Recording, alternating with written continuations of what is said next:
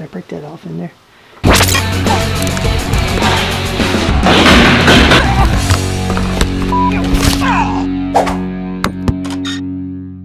Alright, welcome back party people. Today we're going to do 50-hour service on our Rockshox Super Deluxe rear shock. Alright, but first we're going to flash back to yesterday's video where I walk you through how I obtained the part number for the actual service kit, and also why I go to the manufacturer's website and look at the tech docs and the service manuals to understand what detailed steps are involved in the actual maintenance to make sure I have all the tools prepared. And if I need to fabricate a new tool, then I go ahead and do that in advance. And also, do I have the skill to actually perform the service? Okay, everybody, as I mentioned, out in the garage, I am inside now, and I am going to check on the 50-hour service for my Rockshox shock. And so what I'm going to do is something like I do for all the different parts that I like to do service on myself as a kind of DIY type of person. The first thing I do is go to the manufacturer's website and I find that part and I actually look at what the part number is for that part. That gives me a sense of what is included in the kit, as well as the part number to order. That way I don't order the wrong thing or I don't ask for the wrong part from the bike shop. So what we're going to do is we're going to go to Rockshox website. We're going to go to the service area and find the service manuals for performing the 50-hour service, as well as what's included in that to make sure that I am capable of actually doing that service. There's not some special type of tool I need to kind of fabricate before I start to do this maintenance. So you may have heard last week my shock tunnel has a bit of damage in the inside there, so I want to take inspection of that damage to see how bad it is, and if it's not super bad, what I'll do, and if it's not too bad, what I'll do is just put some helicopter tape inside that shock tunnel to further protect it. So without further ado, let's get on Rockshox site and have a look around. So, you know, one of the questions that I get asked as I'm navigating over to this site, one of the questions I get asked on some of the forums sometime is, how many volume spacers are in your Super Deluxe shock? And I can say without a doubt it's very easy to find from the manufacturer usually. That is, if the bike manufacturer has not altered the shock in any way. Usually the diagrams that are included in the literature for the OEM of the shock will actually depict pretty accurately in most cases how many volume spacers are actually in the shock, and you don't even need to open up the shock. Now, doing a shock service, I know this can seem like a daunting task to most people, because when you look at the shock, it's like a walnut. How do you get inside this thing, and what do you need to do in order to service it? Well, it's not that bad actually. So if you're a pretty handy DIYer, you can save yourself some money and you can learn more about how the shock is actually designed and developed. And I just think it's really cool. So me being a DIY person, I like to do that. So I'm going to go ahead and find the service manual for this. So I navigated over to the site here, and I think my camera view is actually covering the menu here, but there is a service button at the top right corner of the website. And so I'll just kind of click on that and scroll through the bottom here.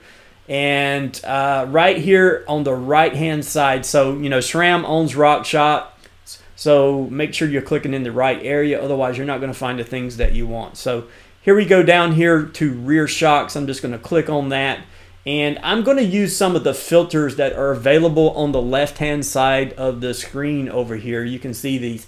So I know I have a Super Deluxe, so I'm going to filter down to Super Deluxe, and then we're probably going to go down to service manuals we want included, as well as well, it looks like they're only letting me pick one of those filters at a time, so I'm going to click on spare parts catalog. And the reason I'm clicking on spare parts catalog is because there will be an exploded view of the internals of the shock, and also the externals of the shock, to a degree the internals, and that will tell you kind of what you're looking at. And so if I click on this, and I am going to look at the table of contents here, and it says for rear suspension, Super Deluxe is on page 134, 135. So I'm just going to scroll down here and see if we can get close to page 134, 135. And we're getting hotter, we're getting hotter, we're getting hotter.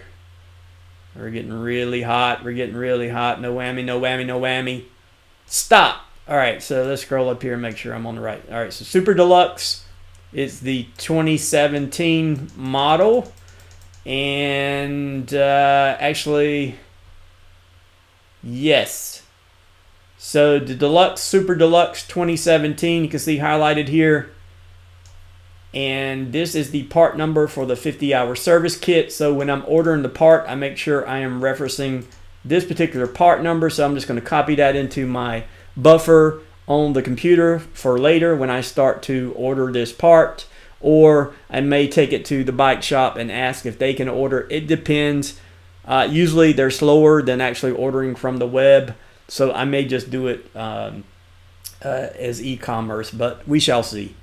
All right, so we know the part number, and if we take a look at the exploded view of this actual shock, you notice that there, by default, there's 3 volume spacers here.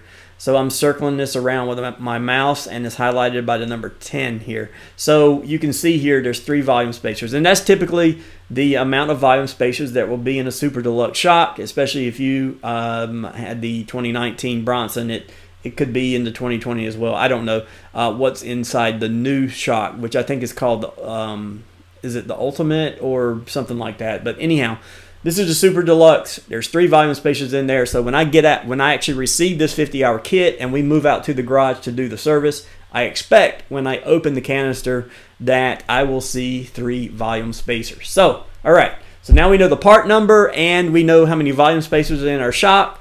And if we had to, we would know all the different parts and part numbers that we could order as spare parts if we had a damaged shock. I fortunately do not, so I'm not worried about that. The one thing I will do is inspect some of the bushings here. Remember, this shock has a bearing on one side and a bushing on the other. So what I'm going to do when I take that shock out, I'm going to inspect the bushing and also inspect the bearing.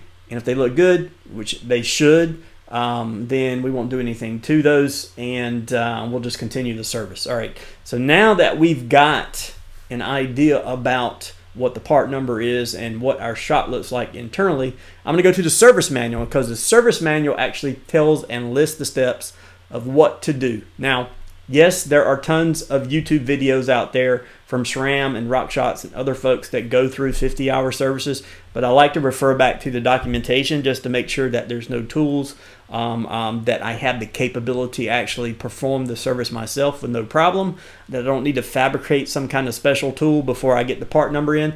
The thing I hate the most about the DIY type of stuff is you get the part in, you're ready to do the work, and then you find out, oh, I don't have a strap wrench, or I don't have this, or I don't have the right size bearing pusher or puller or whatever it may be. So I want to make sure I've got any tool I need fabricated before the part comes in. So let's move over to our service manual, and we'll take a look at what that entails. And I'll just clear off the spare parts here, and we'll move to our service manual. I click on that, and we're going to go down here and start to, I think we'll have a table of contents here. We definitely will have a, so we've got some more exploded view stuff here. Different shocks, and we should be, yes, 50-hour service intervals. Now, this is another important thing. And so one of the things you can do as a rider that will extend the life of your shock, and by the way, it's not just for shocks, but it's for front suspension forks. It can be for dropper posts, anything that has a inner tube and outer tube that has a dust wiper around to keep the unwanted bits of dirt and grime from getting inside of the actual internals of whatever device you're looking at. Clean the dust wiper, take a shop cloth and just gently, I like to twist clockwise and then up away from wherever the dust may fall into. And I do that every ride. And you can see here that Rockshox actually recommends doing that. And that the benefit is it extends wiper seal lifespan, minimizes damage to the shock damper body, minimizes air can contamination. So there you have it, straight from them. here's our 50-hour service. It says perform an air can service, so that's great. We only have to remove the air canister, not the negative volume canister. And so let's scroll down even further to find out what that may entail. And we've got a list of parts here, and I'm just going to find the 50-hour maintenance section. All right, so here's our air can section. We can see the 52. It's part of the 50-hour service interval, and it's part of the 200-hour service interval. I'm not even sure if I'll have the shock at 200 hours, but we'll do the 50-hour since I've got about 65 hours worth of riding time on here. I've done a really good job at keeping the shock clean, the shock damper clean. So hopefully I don't see too much issues in there, and it should be pretty clean, but we'll find out when we take it apart. Is it clean? And it does have the 3 volume spacers that we saw in the document as well. So, all right, so just looking through the service interval here, it looks pretty simple. You've got some O-rings, you got some seals, you got some kind of replacement of those things that use basic pick. You've got to put it in the vise to remove the air canister. There's an internal seal there you have to remove. So it doesn't look that bad, and it looks like you have to put some grease on some rings and just remove a few of the internal O-rings, and not bad at all. And it looks like the kit has everything you need in it to actually perform the service. So it doesn't look too bad. So well within my capabilities. I think this is one of the things that any kind of DIYer can do, and you'll save yourself some money, and you'll kind of learn more about the shock too. So all right, so now we know what it entails. We know we've got the right tools. We feel pretty confident in our abilities. We're going to go try to find the part, get the part here, and once we source the part, we'll go outside in the garage and we'll actually do our 50-hour maintenance. All right, so I am just going to bring up another tab here, and I'm just going to paste in our part number there, and just for giggles, I'm just going to put the part number in, just to see. Just to see. Hey, look what comes up. Very first worldwide cyclery 50-hour service kit for about 31 bucks. It's free shipping. Pretty good deal if you wanted to order from Worldwide Cyclery. I would imagine, or Cyclery. I would imagine you could probably do a similar on Amazon. Amazon may even be well, let's just post the part number again. Same thing. Amazon's a little bit more expensive, but it is Prime free delivery by Thursday. One of the things I will warn folks of: do not trust the diagrams on Amazon. Here you can see this is a 50-hour service kit, but if you look at the diagram, there is a bunch of metal parts in here, bushings. There's like a new Schrader valve. There's a new cap for the air canister for the valve, a bunch of other bits. That is not part of the 50-hour service, so take note of that. And if you read the details in the listing here, you can see what includes in the kit. So it says no hard parts included, and that means all of these springs and stuff, that's not included in the kit. So Worldwide Cyclery actually has a more accurate picture of what is in the kit, and you can see here it's just some seals, new O-rings, and some shock oil and some grease for the shock itself. So now I have to make a determination where to order from, how fast do I need it to get here, and would I just go to my bike shop to order this. Once we get that taken care of, we'll get the part and we'll go out in the garage and do our 50-hour service. October rains, they're back again. Oh my goodness, look at the van. Alright, so we're back. So the first thing I usually do is I bring the tablet out to the garage and I have up all the different websites. So I have up the Rockshox website to the service manuals so I can look at the detailed steps that's involved.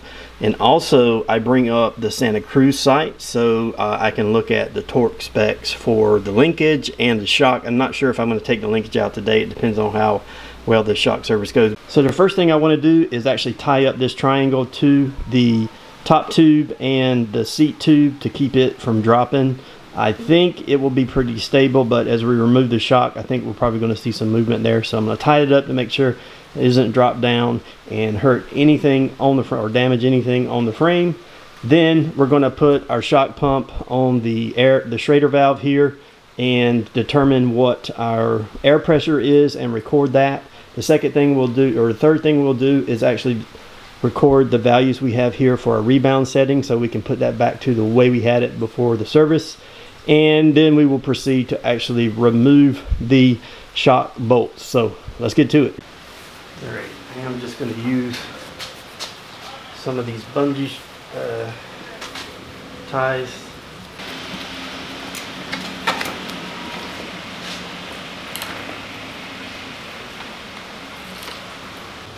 I'm going to remove the Schrader valve cap, and I'm going to record the shock pressure. So we're at 180 pounds. That is way low. That's probably why I felt some of the squat. So it seems like we've lost a little bit of air in this thing. I think I run it around 195, maybe even 200 psi. So that's interesting. Be careful not to lose the flip chip. All right, I'm gonna finish removing the front bolt. And let's see, be careful with the bushings, and we'll just remove our shock as such. Just gonna give this a quick wipe down with some isopropyl alcohol and just kind of clear any of the debris that's on the shock can. All right, so we have our clean shock now. All right, so I'm just going to record my settings. This particular shock does not have any compression settings on it, so I'm just going to do the rebound. 1, 2, 3, 4, 5, 6, 7, 8, 9, 10. There's 10 clicks of rebound on this shock, and I was right in the middle. So 1, 2, 3, 4, 5. All right, now that we have our shock off of the bike, I'm going to actually release the air from the shock. And I'm just going to do it slowly here. So I'm just going to take the end of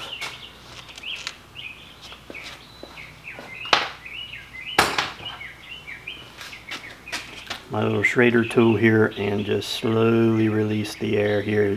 Just remember, it's high pressure.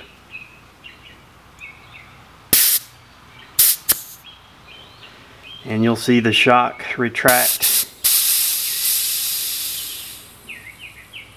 And then once you get the air all the way down, what you want to do is actually take your Schrader valve tool and unscrew the valve, and to make sure all of the air is released from the shock.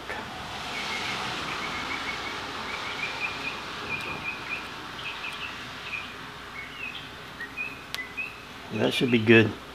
All right, and so we'll just twist this back in.